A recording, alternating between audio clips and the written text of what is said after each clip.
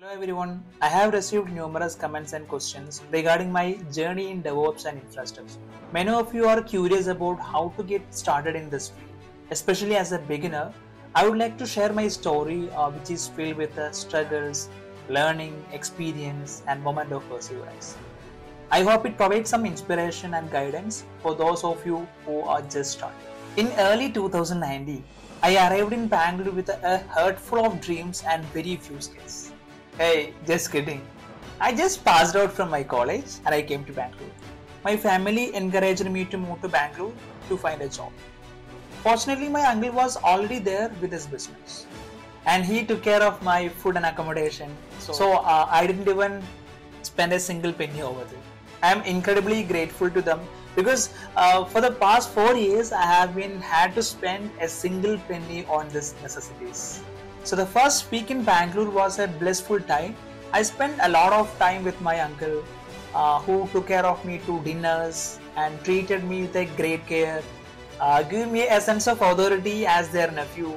But after that first week, reality set in. Suddenly I found myself facing multiple challenges. So being a newcomer to Bangalore, I had never visited such a big city before. My primary language is Malayalam, so I didn't know Hindi, English well.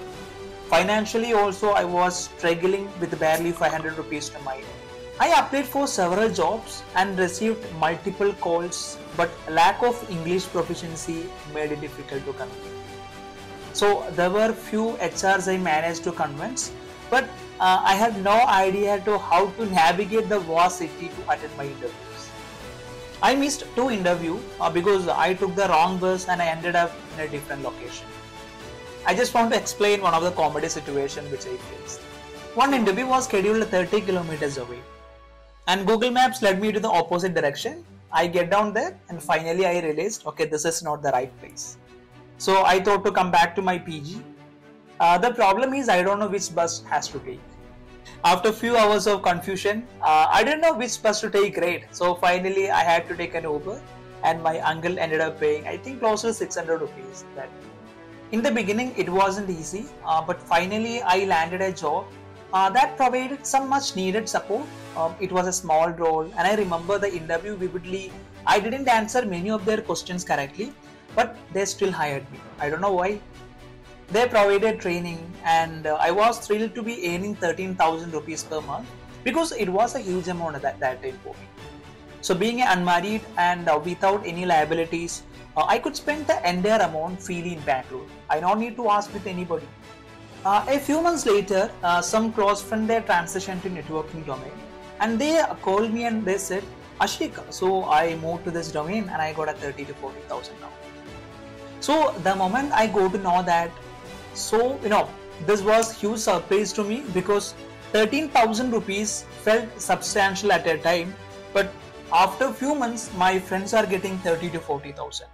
So finally my friends they directed me to an institution and they offered CCNA classes, CCNP classes, so which I found very interesting and I bought a book to record all the topics and I learned. A few weeks into the course, other friends suggested I have to take cloud course because they are saying, hey, this is the era of cloud, you have to take cloud class instead of taking CCNA. While cloud computing was established, it wasn't widely popular yet. So this was the first time I would have heard about the cloud computing course.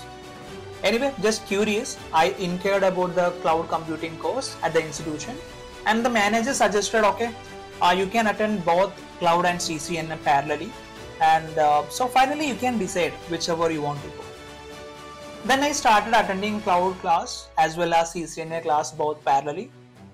And I found that cloud classes are fascinating and very interesting comparatively CCNA. So when comparing the cost, the cloud course was 20,000 rupees whereas CCNA and CCNP I have to pay 70,000 rupees. Even I don't have any idea of the future of cloud computing, but finding it financially suitable for me.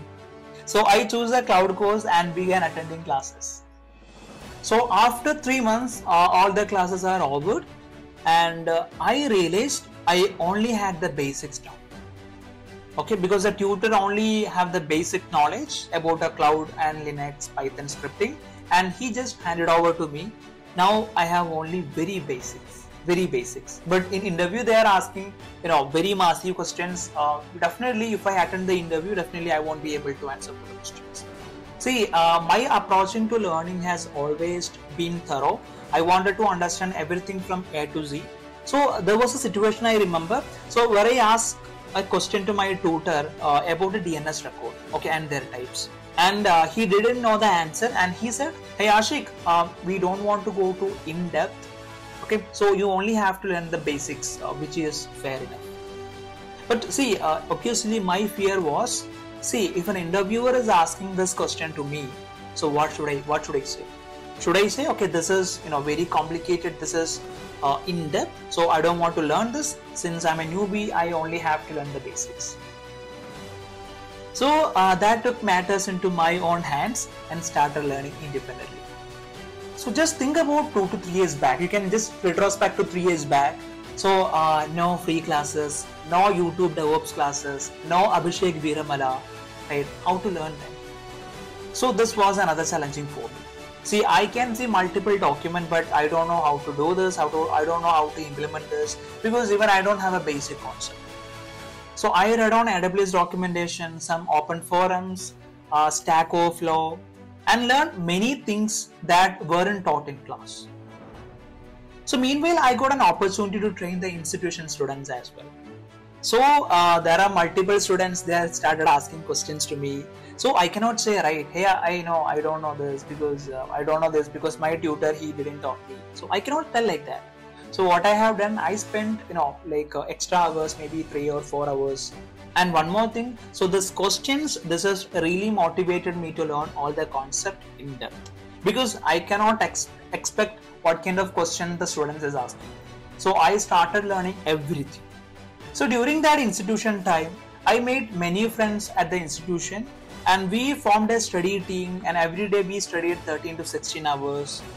And one thing, I left my bike at the PG and I spent my travel time in studying. So we usually would arrive at the institution at early morning 7 AM. So then we will leave at 10 PM. So till that 10 PM we will be in institution only. So we will go through multiple forums, we will go to multiple tools, and we will learn that. So finally, we planned to attend interviews, and I faced several rejection due to the interview anxiety, because I don't know how to attend these interviews. So there are multiple friends, they suggested, and they asked Ashiq, if possible, can you record the interview videos? Okay, because they also have a stage fear. So they just want to know what kind of questions they're asking, and they can note it on the question and they can learn. So I started recording my interview videos, so I can also improve my communication. I can also improve my interviews. So see, which is why you can find many of the interview videos in YouTube right now, because all of them I recorded first. I received offers from multiple companies, 8 LPA, 12 LPA, 13 LPA. So initially I was getting, I think 5 lakh something. Then I bargained, then I got 9 LPA, then 12 LPA, finally 13 LPA. Even I got 16 LPA as well, but I have to forcefully go to this 13 LPA due to some reasons. And one thing, many of my friends didn't even get placed. Because see, they were very lazy and learning just for a job. Whereas for me, it was a passion. The lesson I have learned is, the theory alone isn't enough, practical application is a key. So when you want to learn something, read about it. If you want to understand, write it down. And if you want to master it, teach it to others. Okay guys, so thank you for watching my video, and I wish you all the best in your DevOps journey with the determination and perseverance.